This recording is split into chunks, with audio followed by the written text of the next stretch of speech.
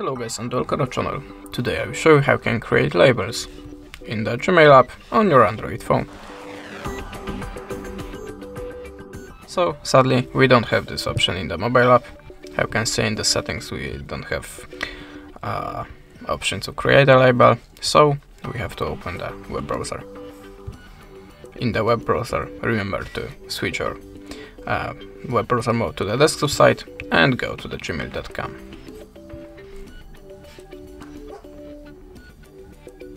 How you can see, now we are in the Gmail in the desktop mode, and if you want to create any label, just click on this little plus next to labels. Now just choose the name of your label,